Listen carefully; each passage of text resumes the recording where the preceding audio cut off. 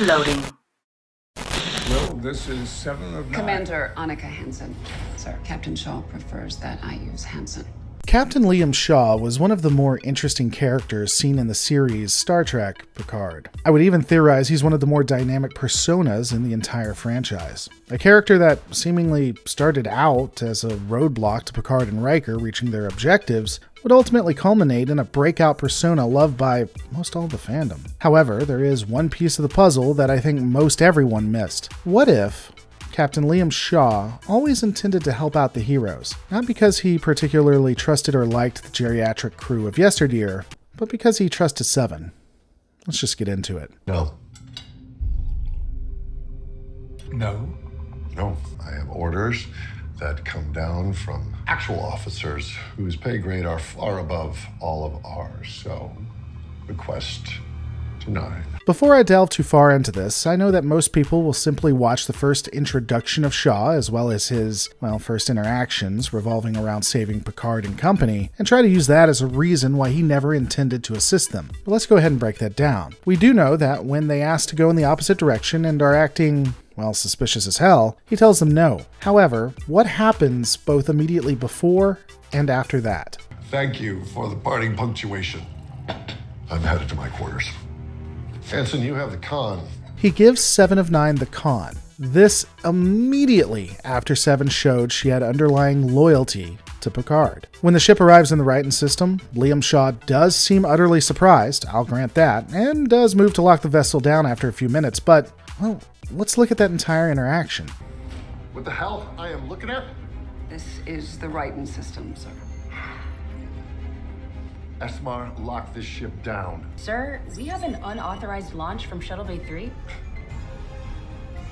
Son of a bitch. This was you. You just loyaltied your way to the end of a career. A shuttle has launched out of the docking bay, and what does he do? Certainly he has options. They could attempt to tractor the shuttle, they could disable it with weapons, hell, they could do transporter locks. But no, he does none of that. In fact, he doesn't even relieve 7 of 9 of command. He says she has ruined her career, and then he just exits. He leaves her in command of the vessel. That's really weird. Again, to reiterate, Liam is so incensed and so against everything that is going on and preventing them from completing whatever clandestine mission they have that he puts 7 of 9 back in charge, doesn't try to stop the shuttle, doesn't relieve her of command, and then just exits the bridge. Now, when she does try to go too far, take the ship beyond Federation space, and actually start, or possibly start, a war, he steps in and stops it. That is a bridge too far for him, but even then, when 7 of 9 approaches him, when she confronts him, and takes him to task, what does he ultimately do? He breaks his own rules.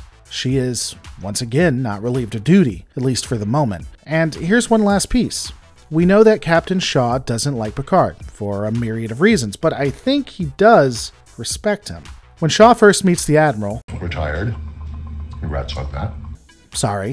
Former Admiral, he tells them to pound sand, and yet then allows the man to override his orders. Delay that! Admiral's orders! You are going to get us all killed. Why are you doing this? When, by his own statements, he doesn't have to. After that, he gives command to Riker. Again, let me reiterate, I don't think Liam has any love for Riker, nor Picard. But I do think he trusts Seven, and he trusts those that Seven trusts. Now, I know people are they'll use that specific scene or some other specific scene and try to hang a hat saying it's just bad writing. So, all right, let's say he didn't actively do it. I still don't think it's bad writing because in the end, it is too consistent. It's too purposeful. Star Trek is not above bad writing. God help us, we know that Star Trek Picard stands in front when it comes to that. But this is different. I truly believe, even if my boy isn't doing this on purpose, he is subconsciously wanting to help them. And you know what? He admits that the rules he follows probably should be broken. But these are my thoughts. What are yours? Let me know in the comments below. Don't forget to rate, subscribe, and comment, and I'll see you on the next Lore Reloaded.